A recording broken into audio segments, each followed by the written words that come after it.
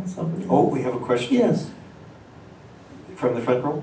Do you want to use the microphone or just yell real loud so we can hear you? Can you tell us the story of the red scarf? Oh. We've heard this a couple times and it's a great one. When we went to an absolutely beautiful school group and they had such wonderful questions, yes. I got the same question about that story from last year when we did this, so I guess we better tell it, eh? The story of the red scarf? Yes. Okay. Oh yes, because I was such a good... With camouflage. This is called camouflage. Yeah.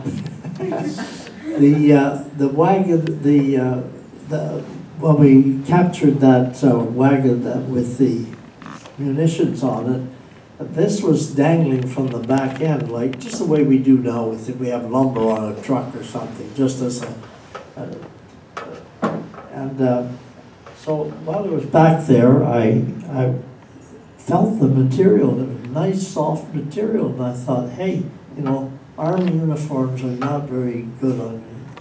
So I took this flag off and I thought, hey, make a nice little scarf. It's not very good for camouflage, but anyway, I put it on. It was very comfortable. So I wore it, and I'd tuck it underneath if things were a little rough. But anyway, I went back to the gun position, and the sergeant major saw me. He says, Van Roon, get rid of that thing. I said, what do you got that around your neck for? So I said, yes, sir, I'll do that. But then next time I went up to the front, I thought, the heck with you, I'm more comfortable, so I wore it, and I forgot, and I came back, and I still had the scarf on. He said, I thought I told you to get rid of that thing. So I agreed, yes, sir. Would you believe the third time, you know? And he just looked at me and he glared. He thought, I guess it's a hopeless case. But I considered it as my lucky scarf, you know. And, so he wore this, no one could see him because it was so dull. I brought it home and I have it framed. So. Oh, we have a question over here. With all the vehicles and all the machinery that used gasoline, how much problem was it to supply gasoline to everything in that time? That's really a good question, because they ran, there was a pipeline, prefabricated pipeline. There was this thing, a spool, it was about the size of this room, of a cable. And they had this all ready on the British side to run it across the channel to supply fuel. And they also had huge dumps of these 5-gallon cans initially, but then they ran that pipeline across. It was a prefab pipeline, and they could supply an amazing amount. And you know, just a few days after D-Day, the Spitfires had not an airport, but a landing place. They laid down fencing as a base. You know, caterpillars would flatten it. They laid down this wire and they landed. So within a few days, these planes were taken off, but they also fueled them there. They were right next to where the fighting was going on.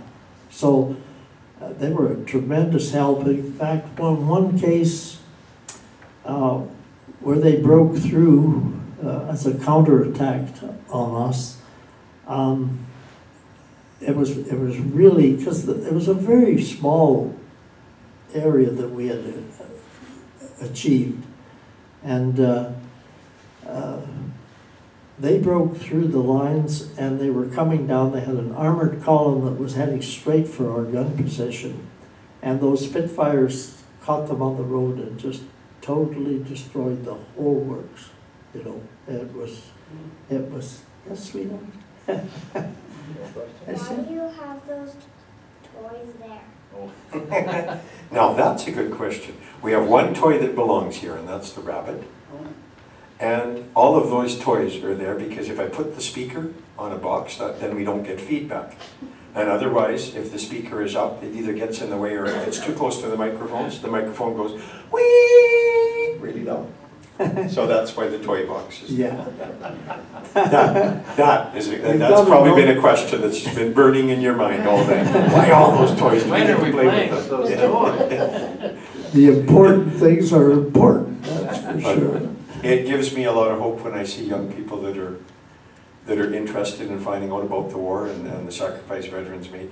So I think we maybe have time for 1 or 2 more questions, but I think we should give a hand to the young people and to my dad for coming here and showing an interest. And we have another question. I don't know how to put it, but how is what was your main problem or source that you found was the lowest in war? The main problem? Yeah, for your The sources. thing that made you feel the lowest, the thing that made you the saddest. No, not necessarily that, but for gasoline or all the things that you had to pay for. What was the worst thing out of the finances that you had to deal with, that the war had to deal with? What did you lack the most? What was the worst thing that you didn't have? Corned beef? There's some of these horrible things, spam. My dad says, oh, that was Well, you know, pretty good. they had what they called compo boxes. It was a square box and it had everything in it. It had toilet paper, it had but food, it had a tea mixed with, anyway, it wasn't very good tea, but it was something used. But these cans of meat, and we would, make a little fire sometimes and cook up some of this stuff. But there was one brand that was called Donald Cook's Delicious Stewed Steak. Sounds wonderful. It came from Argentina, and my Verna's brother with the infantry, he said he swore it was mutton, he said there was not much steak in that. But anyway, we had to empty the case before we got another one, so this stuff wouldn't be used. So I had a system. I would dig a hole and bury it. So in Europe, there's these underground pits of Donald Cook's Delicious Stewed Steak. And sometimes they had potatoes. Yeah, You could dig up potatoes. He told me just the other day a story I'd never heard before about one of his friends saying, there's a bunch of chickens loose. If you go with me, because the civilian didn't have a gun, you use your gun, and I'll show you where the chickens are, and then we'll have the chickens. And they went off and they came back with chickens for everybody. Yeah, that was very nice. A great hunting expedition. But he was kind of reticent about, he said, how far is this? And I thought, oh man, I think it was about 3 miles. And I thought, he'll never go that. So I said, it's more than a mile, And so off he went with this fellow. He got the chickens. He came back. He didn't say anything to me. And then one time when he cornered me, he said, you were right, it was more than a mile. But we did have the chickens, so there you go. Is there one more question, or should we, last question, or should we head for the cookies and goodies? Oh, I think that's it. Yeah. Thank you so much, everyone.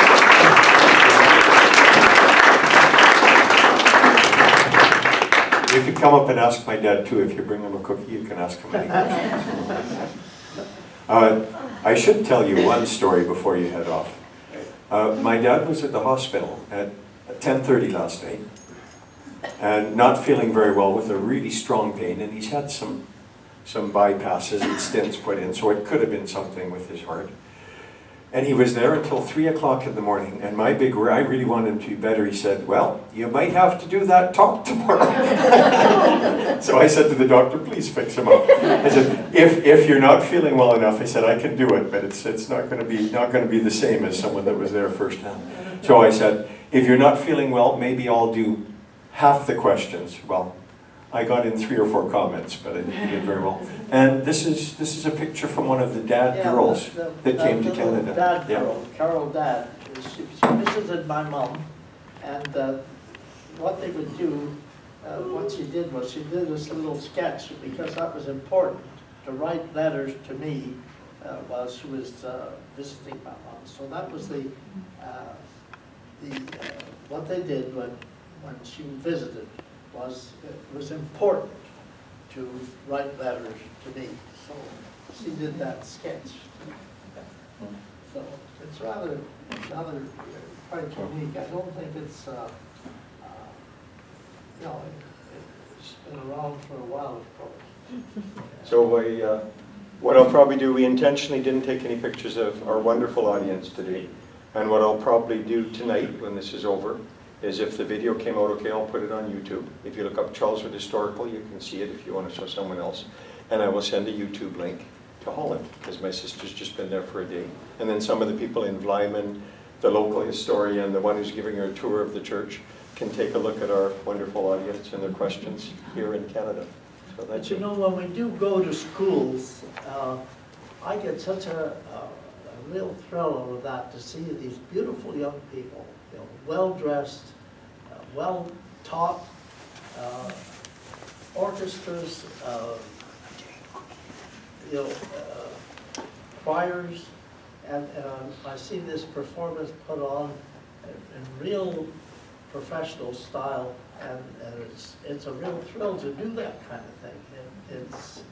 It's noted and it's appreciated. I really love that. I get the biggest kick out of just watching their faces, and you know, and they're so. The teachers are very good at organizing them. You know, if there's some rowdy little guys or something, there's a teacher sitting there, and they don't dare make a bad one. Okay. thank you so much.